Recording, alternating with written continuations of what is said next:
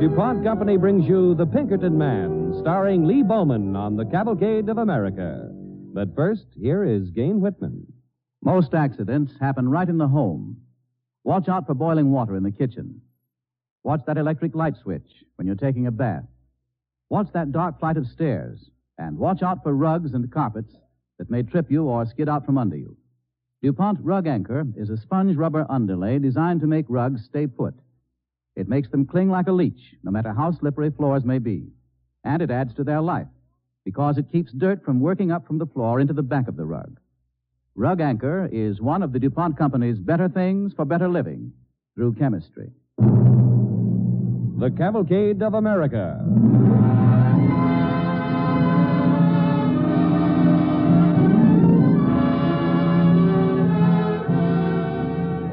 America. America means skyscrapers and haylofts, the crack of a pioneer's flintlock, and the sound of the riveter's machine, the outline of a church steeple against the midnight sky. America is your story. America is you and everyone you know. Tonight, we present Lee Bowman in The Pinkerton Man on the DuPont Cavalcade of America.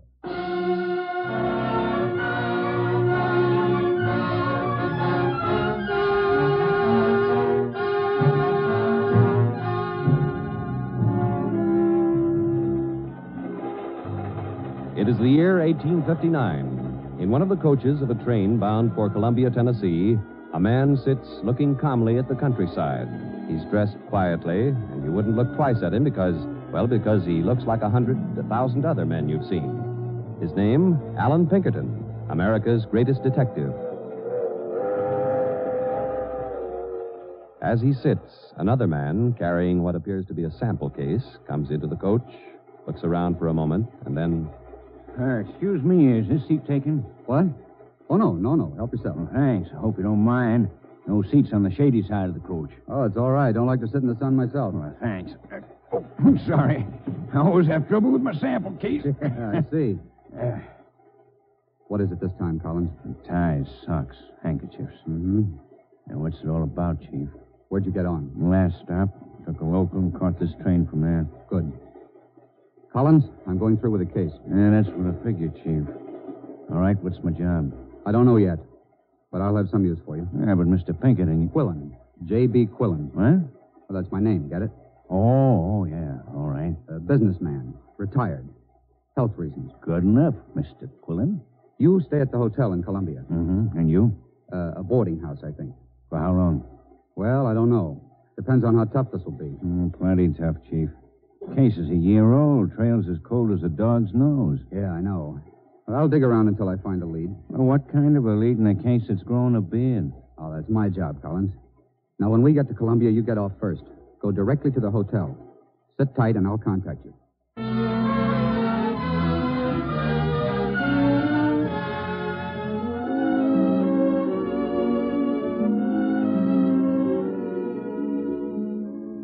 And that's the story, Collins.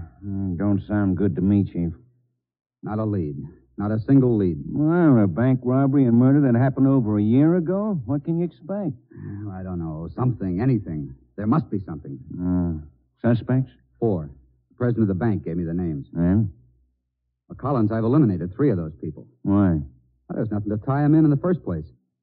All the local police had to go on was suspicion. That's not much. But how about the 4th suspect? A man named Samuel Arthur. Anything on him? No, nothing. Nothing at all. But look, if Arthur's guilty, if you think he's the one, you gotta have something. What about the money from the robbery? Not a penny of it's shown up. That's why I believe the job was pulled by someone in this town. Someone who was afraid to leave. Someone who killed the watchman Walters and then got panicky. Panicky? A murderer who's played doggo for a year isn't exactly panicky. He's smart. Waiting for the time he can leave. Collins, I'm changing boarding houses. Cooking bad at the one you're in now? No, the hunting's bad. Samuel Arthur stays at Mrs. Holly's boarding house. Here's the address. All right. What's next? I'm going to find one lead, one clue that'll give me a toehold. I'll see you later.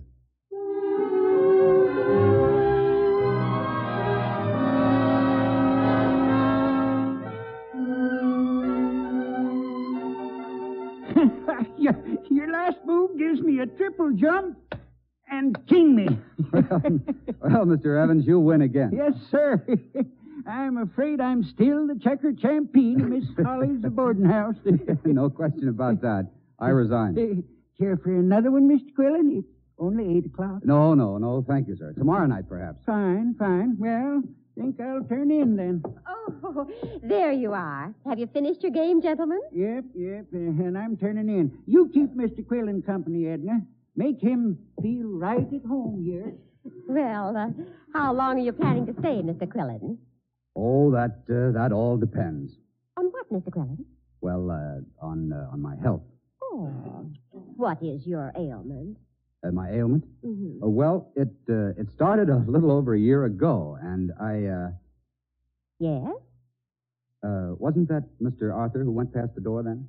Well, I didn't see, but I guess it was. Oh.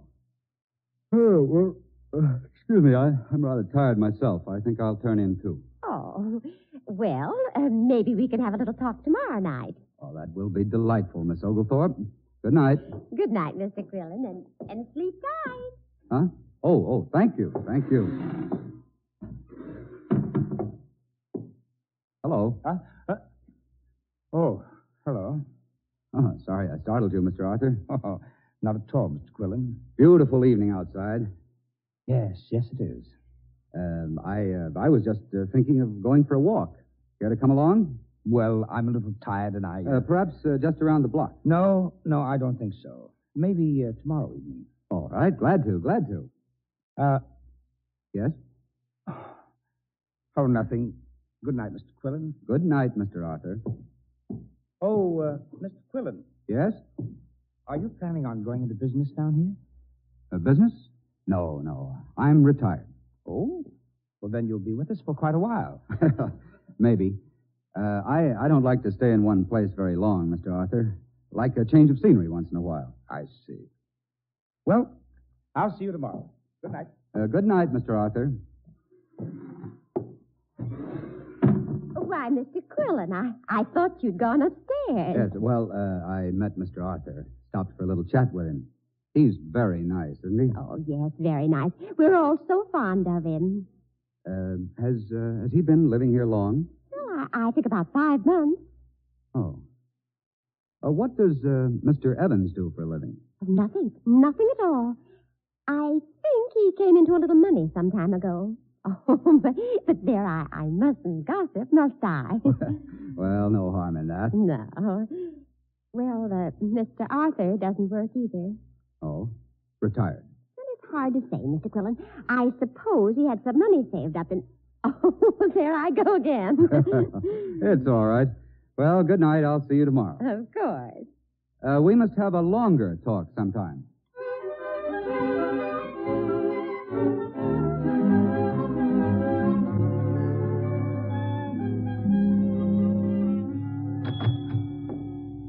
Yes, sir. What can I do for you? Do you have cigars? Yes, sir. Any special kind you want? Well, let's see. 2 of these, please. Yes. Well, nice store you've got here. Thank you. Yeah, must keep you pretty busy running it. Well, kinda. Could use some help. Yeah, I'll bet you could. Don't you have a clerk? Well, not now. I had one, but I had to let him go. He got to talking sassy to the trade, losing his temper. Oh, well, no wonder you let him go. Yep, I couldn't afford to have him giving trouble like that. Funny thing, too. All of a sudden, he up and began acting like he was crazy. Well, now, that's funny. I wonder what makes people do that. You know, I had a cousin like that, nice as could be. Then one day, just like that, began acting funny. Same as Sam Arthur. Too bad. I like Sam. Everybody did. Yeah, that's the way it goes. Well, I'll see you again. Drop in anytime. Glad to help you. Thanks. Oh, excuse me. Oh, hello there. Oh, how are you? Fine. You got a match? Well, sure thing. Here you are. Be at your hotel in 10 minutes. All right. I've learned a couple of things that might interest you.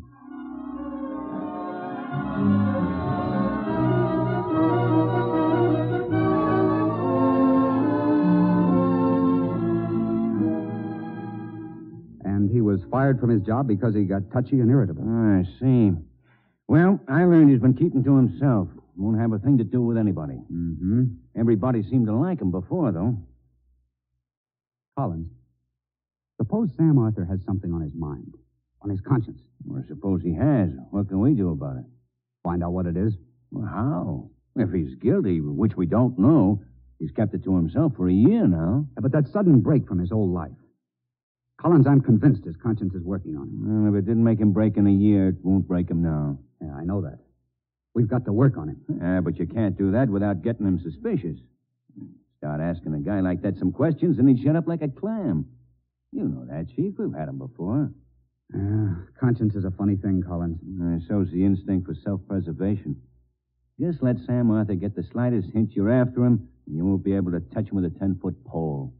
Look, I've got a job for you. You'll have to go about it quietly, too. All right, what is it? Find out all you can. But I did. There's nothing about Sam Arthur you don't know already. I'm not talking about him. I want you to find out all you can about Ben Walters. Walters? But he's the murdered bank watchman. I know it. I've known that for a long time, Collins. Oh, yeah. I'm sorry. All right, but what good's it going to do?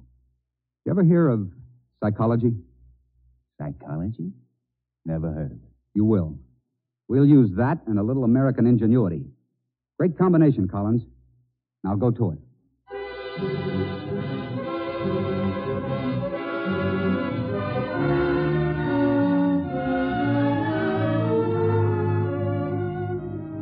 You are sure of all these facts? Positive, Chief.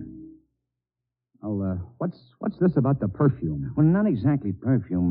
It was after-shaving scent he used. Crazy about the stuff. Used it all the time. And he talked like this. Mr. Quillen, this is the way I used to talk. Yeah, that's the way. You should have been an actor, Collins. I could have been a good one. You're going to be. Huh? I've got an idea. Now, maybe it'll work. It's never been tried before. I don't get you, Chief. You will. Collins, get a bottle of the scent you were talking about. Can you do it? Well, sure, but what's the idea? Psychology. Now, here's what I want you to do. I'll see that Arthur doesn't go near his room until after you finish the job I want you to do.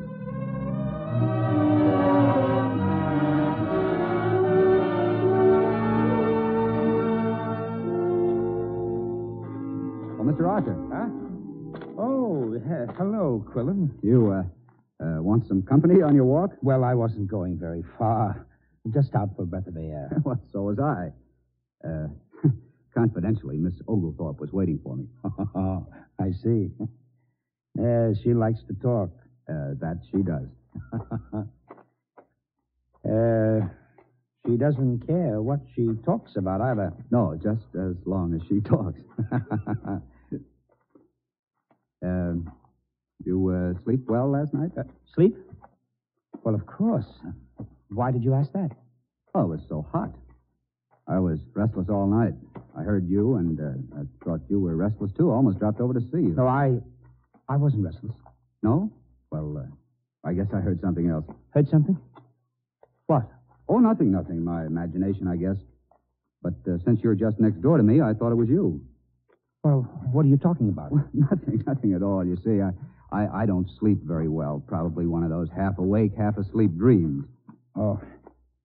What was it you heard? Oh, some sort of mumbling, like a person talking in his sleep. It wasn't I. No, probably not. No, I've never talked in my sleep. Well, I didn't say you did. I was just mentioning it. Forget it. It was more than likely it was me. Well, I've got to leave you here. Oh, that's too bad. Yes, I've got to get something at the store. Well, I'll walk with you. Oh, please, I'm going to stop and see a friend. Oh, well, then I won't trail along then. Good night. Good night, Quillen. I'll see you tomorrow. That was pretty smart of you, Chief. You trailed us, huh, Collins? Sure. Now what? How'd you do back in his room? Oh, fine. No trouble getting in at all. The lock and the connecting door between his room and yours was a cinch. All right. Let's get back before he does. I'll go first. I'll let you in when the coast is clear.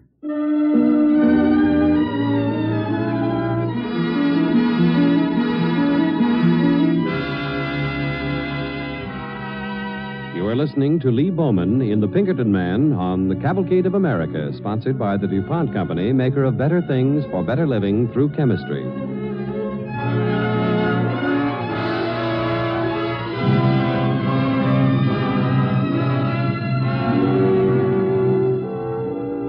As the the second part of our story opens, Alan Pinkerton is trying to break a year-old murder and robbery case in Columbia, Tennessee. Certain that a man named Sam Arthur is guilty, Pinkerton is working on him. And Pinkerton's plan seems to be succeeding, for he and Collins listen to an argument going on outside his room. Really, Mr. Arthur, it's absolutely ridiculous. I know what I'm talking about, Mrs. Holly. And don't shout at me. I'm not deaf. And I don't like your insinuations that someone in this house was in your room. Well, someone was. I tell you, someone was in my room. Dora was in to clean. Dora doesn't have to go into my dresser. Now you listen to me. Dora's been with me for 15 years. She's a good girl. I tell you, somebody was in my room. I told you it was only Dora. If you don't like things the way they are around here, Mr. Arthur, you can leave now, tonight, this minute. Oh, never mind. Forget what I said. Good night. I believe it's starting to work, Collins. Well, maybe you're right, Chief. Yes, I think so, but it's not enough yet. Hey, where are you going? Stay here. I'm going to see him. Now.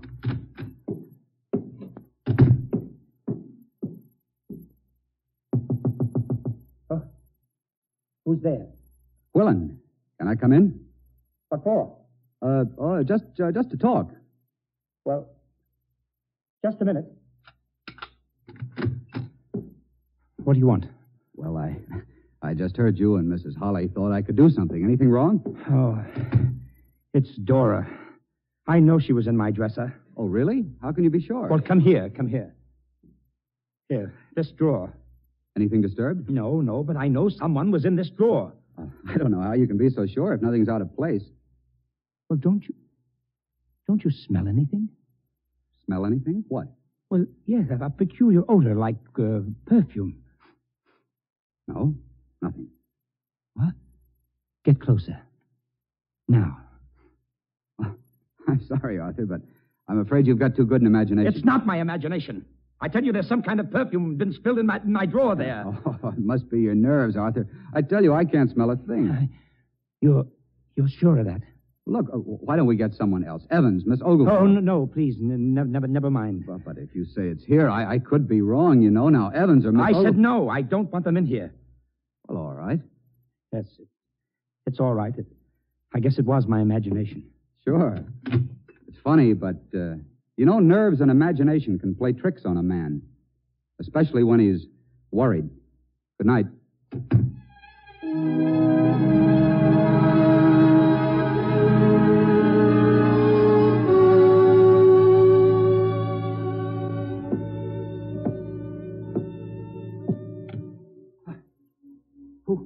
Who's there? Who's that? Just me, Mr. Arthur. Quillen. Oh, you. Why didn't you answer the first time? Well, it's after 2 a.m. I didn't want to speak loudly. Too hot to sleep, eh? For me, too. Yes, I came down to the veranda to get some air. It's not too cool here either. Sultry. It's one of those nights you read about. You know, the kind that makes you feel something's going to happen. The still, quiet air. The heavy humidity. Even the crickets are quiet. You were going to say something?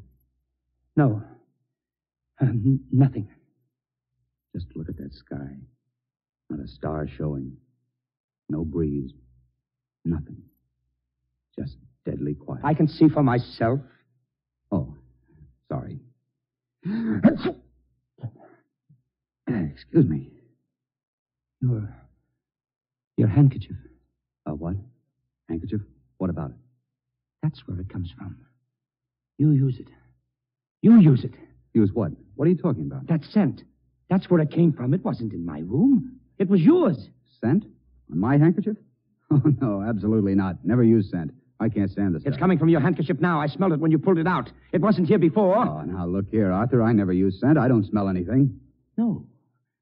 No, I don't believe in things like that. You don't believe in things like what? Man, your nerves are bad. It's not my nerves. I tell you, it's not my nerves.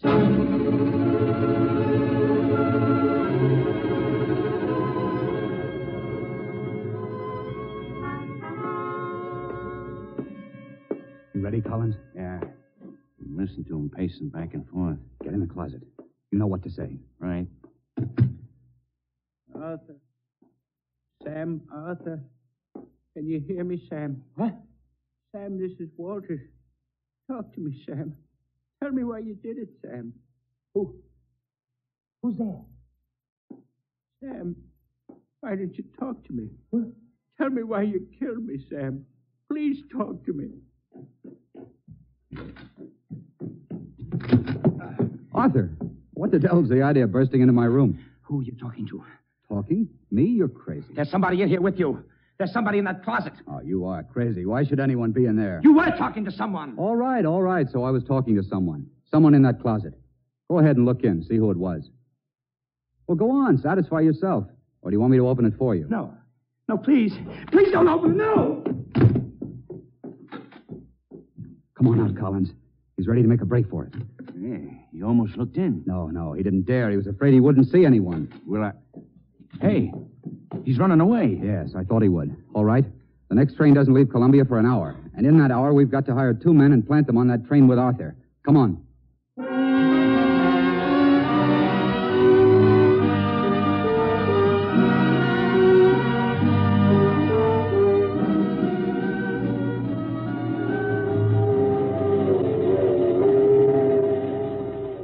Excuse me, is this seat... What? Why, Arthur, what are you doing on this train? Quillen. Well, this is fine. I thought I'd have to ride this train alone. I got a wire suddenly. Business up north. Oh? But you, where are you going? Well, I have a sister in New Jersey I haven't seen in a long time, and I... Oh, you made up your mind suddenly, didn't you? Yes, I was worried about her. Oh, well, that accounts for your nerves, eh? Worry will do that to a man. Oh, yes, I was worried about her. I see. Well, this is going to be pleasant. Still hot, isn't it? I thought... What? Well, what's the matter? Your handkerchief. My handkerchief? What's the matter with it? That perfume I smelled. You do use it. What are you talking about? There's no scent on this. There is. I can smell it. Oh, now look, Arthur, I never use scent. It's your imagination again. I tell you it's not. You use the same kind of scent that he used. He? Who? Please, Quillen, don't fool me. What are you trying to do? I know it's your handkerchief. Look, Arthur, we can settle this easily enough. I'll ask the man in back of us. Excuse me, sir. I know this sounds a little Wait a minute, silly, what are you but... going to do? I'll just show you what your imagination can do. To settle a bet, will you smell this handkerchief and see if there's scent on it? Huh? Oh, sure. Nothing on that handkerchief. What? There, you see, Arthur? Give me that. Sure. Ask that man across from us. Mister, I beg your pardon, please. Yes? There's scent on this handkerchief. Will you please tell me what kind? You crazy? No, please, just smell it. What? All right. Nope, I can't smell anything. What? Satisfied, Arthur? Quillen, I can't stand it anymore. I've got to tell someone. I've been living with it for a year, and I can't hold it in anymore. I can't. What is it, Arthur? I killed a man, Ben Walters. But I didn't mean to. He woke up and I had to hit him. I swear I didn't mean to. Didn't mean to, huh? Oh, it's been driving me crazy for a year. And this last week has been the worst. It's like he's come back. He's come back, Quillen. Oh, I had to tell somebody or go crazy. It's better this way. Come on. What will they do to me? What will they do? I don't know, Arthur. But it's much better this way. We'll get off at the next stop.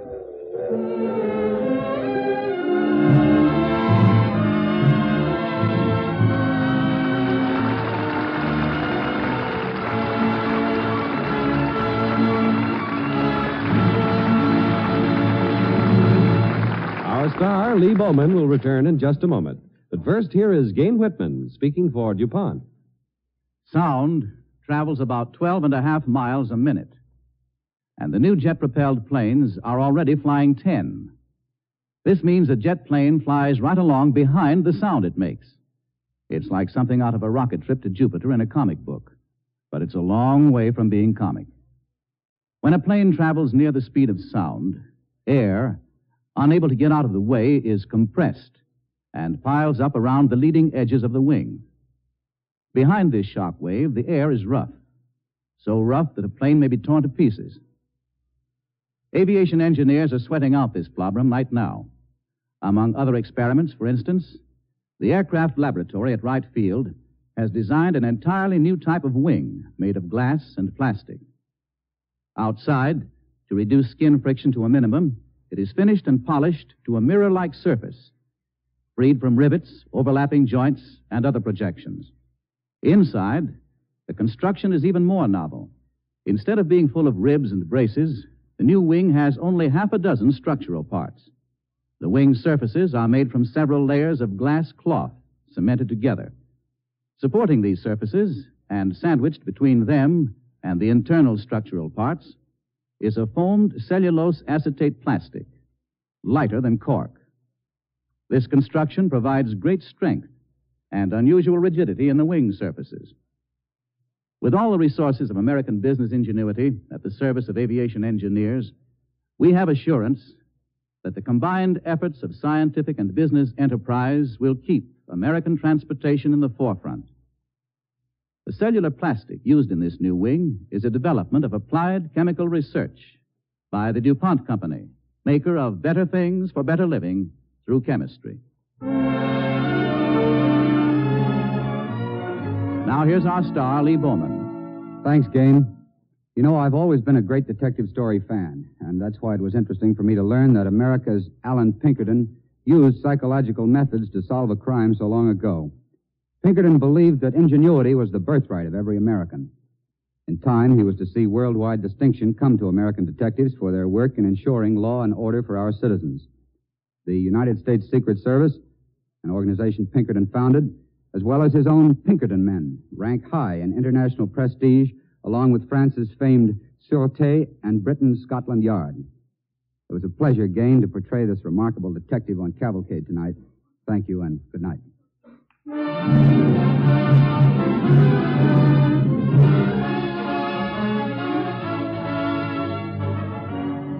Next week, the DuPont Cavalcade brings you Gene Hersholt in Parade. It's the tender and moving story of Peter Varick, an immigrant who believed in dreams and who believed in working hard to make those dreams come true. Be sure and listen next Monday to Gene Hersholt in Parade on the Cavalcade of America, brought to you by the DuPont Company.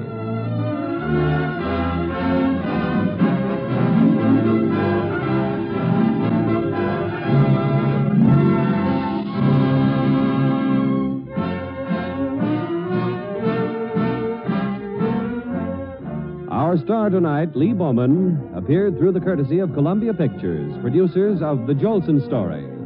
The music for the DuPont Cavalcade is composed and conducted by Robert Armbruster.